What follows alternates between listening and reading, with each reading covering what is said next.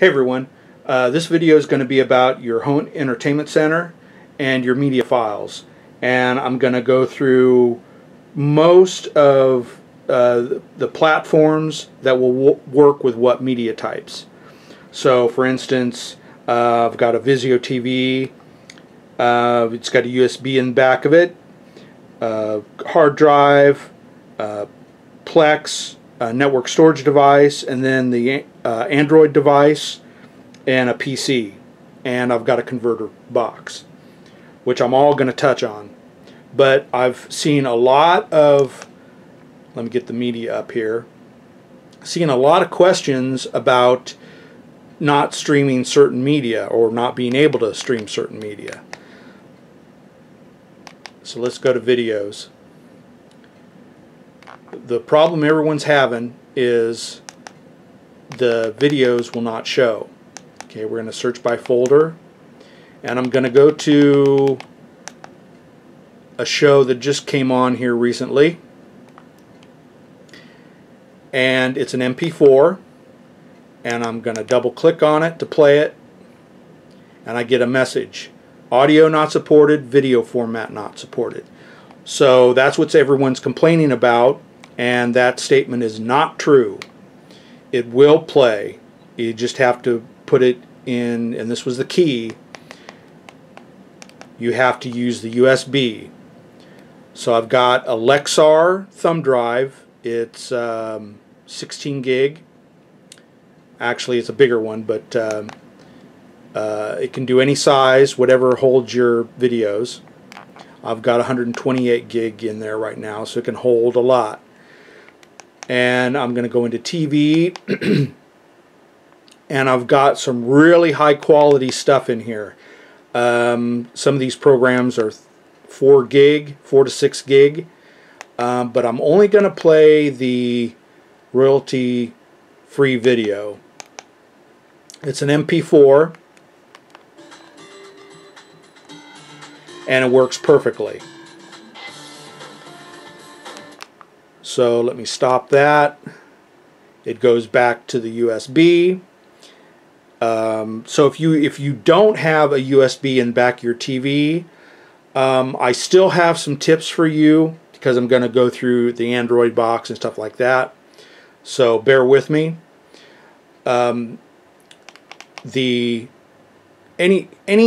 format you want can play on the USB. MKV, MOV, MP4, MTS, which are MPEG files. Virtually any format you want will run directly from the USB. The problem is when you go to use a network storage device, like I have 2 of them, sometimes they'll run AVIs fine, but I'm not going to switch over my whole library to AVIs. So if you have anything hooked up to a USB, I prefer either a thumb drive for your MTS files, or if you've got like a whole storage or a whole hard drive that's self-powered, it has its own power supply for the external hard drive, put that into the USB, and you should be able to play any format you want.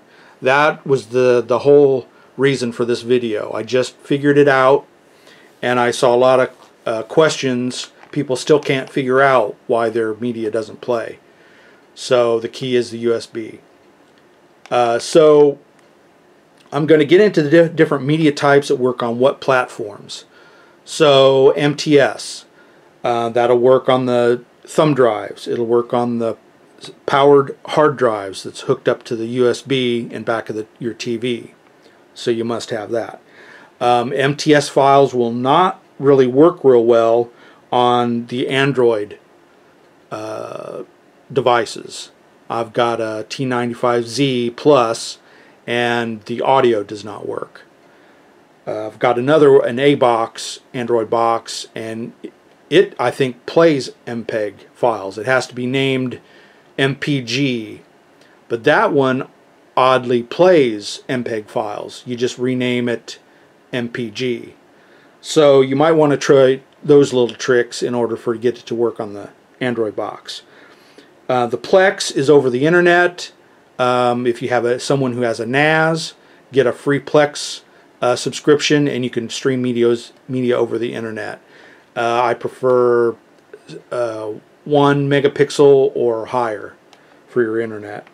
The PC will run anything. So to recap, the USB in the back of the TV will play, the Vizio will play anything, along with the hard drive.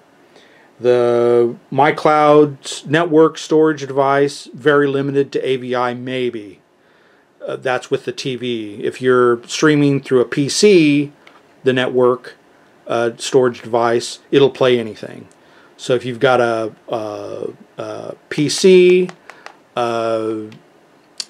operating system, that should play any file. But I'm transitioning to an Android box because they're cheaper.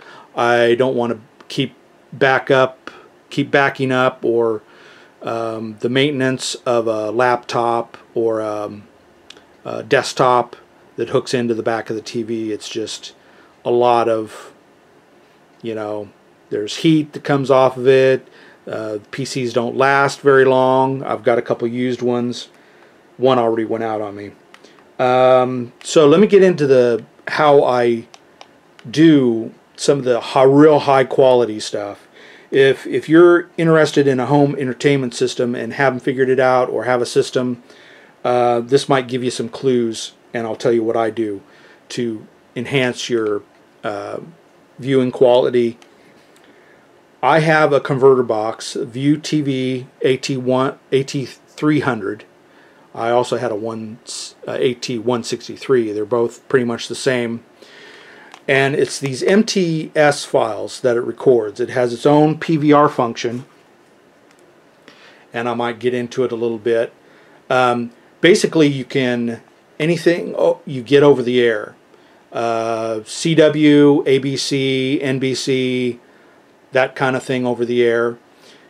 Basically, the View TVs record the high quality shows.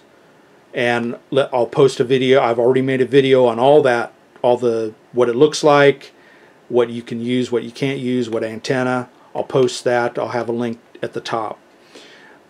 So, in short, I make these MTS files. They're the highest quality you can get, free over the air programming. So check your local listings for channels for you. But you can record those, play it on the View TV. So all you really need is a converter box and a TV. If you want to cut out the commercials, I got a video for that. This is what I do. I record the shows, cut the commercials out within 4 minutes, copy it onto a medium, like thumb drive or hard drive, and transport it over to the TV or whatever and play it. So I'll link that video, how to cut commercials out, at the top. So now, once you have the commercials out within 4 or so minutes, then take the time to copy it over to thumb drive, put it in the back of the TV, and that's where these files show up. I've got Legends of Tomorrow and The Gifted on here. So we just watch it right off the TV. And it works flawlessly, no hiccups or anything. You think a TV wouldn't be that powerful to do that, because the file sizes are 4 to 6 gig, even with the commercials cut out of them. So that is my way to watch a show, is the USB in back of the TV. I think I'm going to do that with everything, because it just takes time to move other stuff over to like a PC or Android box. It's not really worth the time. Just stick it in the back of the TV, delete it, whatever. If it's a throwaway show, fine. What I do is if you have a show you want to keep, the MTS files are pretty huge. You're going to run out of space unless you have a big hard drive. You can put it on a hard drive. But save them, because later on I'm going to do a video to show you how to convert those MTS files to MP4 files, encode them, and I haven't made the video yet, but come back to this video and maybe I'll have a link right at the top once I make it, to show you how to convert those to MP4s. And that will get your file size down from 4 gig or 6 gig down to 300 meg. But it will look almost identical to the MTS file with just a little minor quality degradation. But if you need the file space, that's a good alternative. So to recap, the Android box will not play MTS files. So I think my strategy is to just use the USB in back of the TV. Yeah, there's where the USB is located behind the TV, and then there's a HDMI side out. PCs will play anything. The powered hard drive hooked up to the back of the TV through the USB will play anything. It's the MyCloud or network storage devices that are kind of iffy. But you can, if you have a network storage device, or actually a NAS, you can get a Plex. And I've got a friend, he's got a NAS. I subscribe to Plex, it's free. You can stream, I stream his movies all the time, and he lives 60 miles away.